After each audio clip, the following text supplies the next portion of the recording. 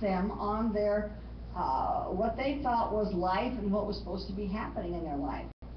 And so, you know, when we're in the world, we have a certain set of things that we think are normal and proper. When we get born again, we find out those things are not normal and proper to God. It might have been normal and proper to our family, but they're not normal and proper to God. And so we have to change a few things. If we don't want to hear that, then we'll shut it out and we won't listen to it. It's just very simple. He says, he's talking to them now, you are of your father, the devil, and it is your will to practice the lusts and gratify the desires which are characteristic of your father. He was a murderer from the beginning and does not stand in the truth, because there is no truth in him. When he speaks of falsehood, he speaks what is natural to him.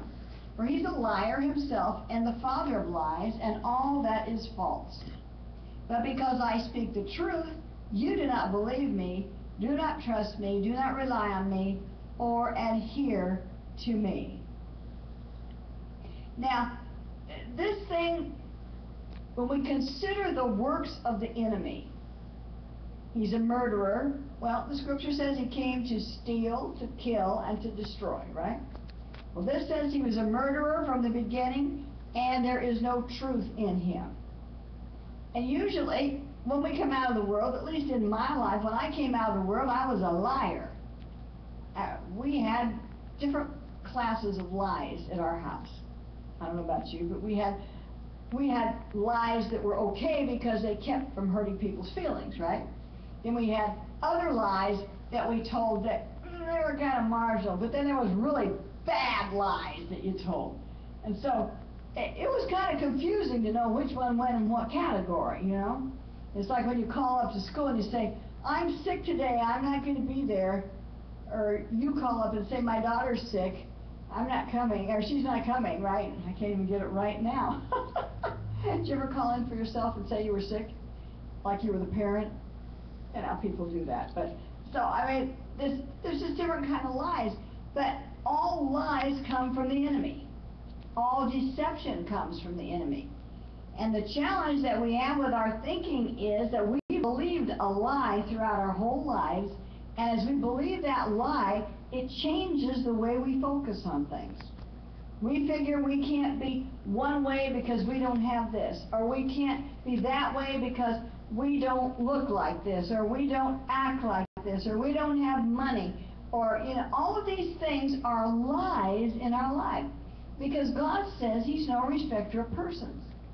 He doesn't love me any more than he loves you. And he doesn't love us any more than he loves the sinner. Now that's sobering to me. I mean, you think we're God's kids now, right? We're born again. He should surely love us more, right?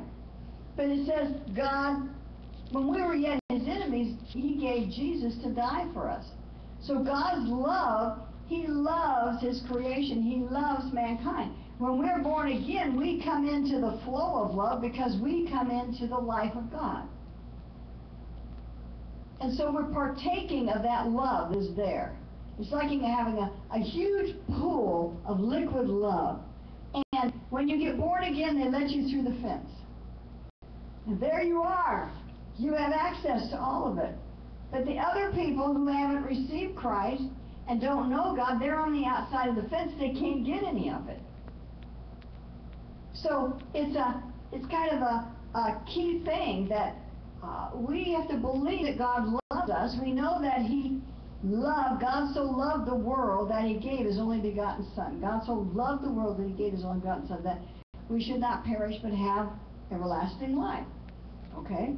So some are born again, some are not. That doesn't mean that the are-nots are not loved by God. All they have to do is repent and receive Christ, and they will walk into the pond of love, right? So it's something that we think about. Now, the devil would come along and say, well, God doesn't love them, and he doesn't love you because you did this morning. Look at you, lost your temper. Something's wrong with you. It's the enemy. The enemy comes in to accuse us. And in our lives, as we grew up, we were always like judged for being good or being bad. But a lot of times people didn't tell us what was good and what was bad, right? I mean, And we were supposed to make everybody happy by doing certain things, but we didn't always know what the certain things were that we were supposed to do. So it was kind of frustrating. Well, God gives us a whole book here of how we can enter in, and we know what He expects. We know what we get when we get born again. We get all of these abilities in our life to resist sin, to resist the devil, to not live like we did before. But we got to recognize all lies are from the devil. We should always tell the truth. All lies are from the devil. You know when we really, as born-again Christians, when we're tempted to lie is when we're going to get in trouble, or we feel like we're going to get in trouble, right? So we try and protect ourselves with a lie.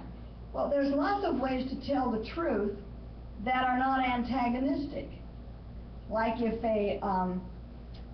say I were to go and try on a new dress and ask my husband, "Do you like this dress?" That's a loaded question, isn't it? How do you think this dress looks on me? What's he going to say? Looks terrible.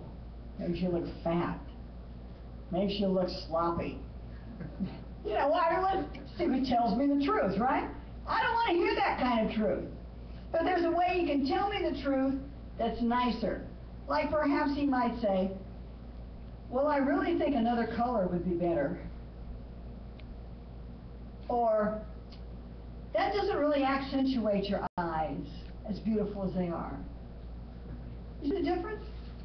So he's actually saying, "The dress isn't really good on you," but he's not going to tell me how bad it really looks, right? And so we have to learn in our lives that we can tell the truth, but we can tell the truth kindly. We just don't have to be out there.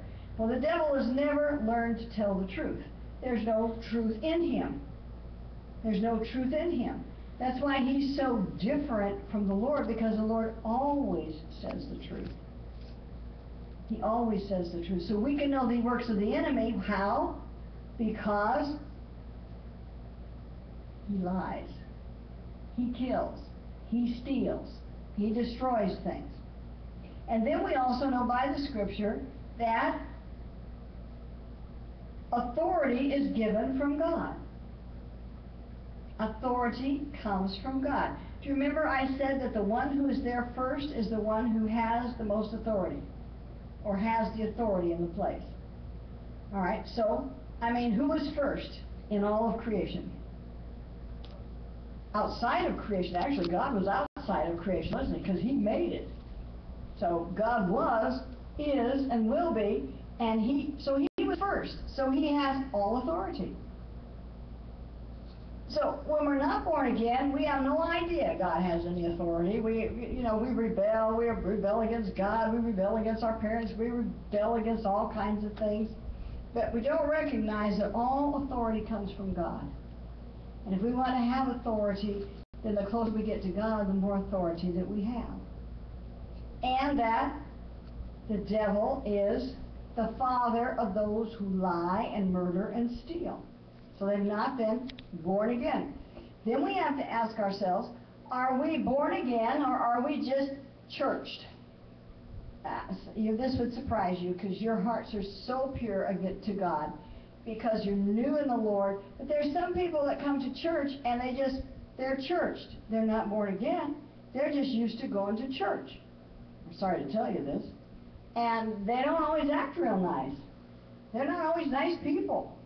And but they sit there and they think they're okay because they've never repented and received Christ and had a life change. So we recognize that you got to be born again. And I don't have any problem in church asking people in church, "Are you born again?" How do I know unless I ask, right? If I don't, just because they're sitting in the seat doesn't mean that they're born again. You never know who comes in, especially here. You never know who comes in. At our church, the other church, you still don't know if they're born again.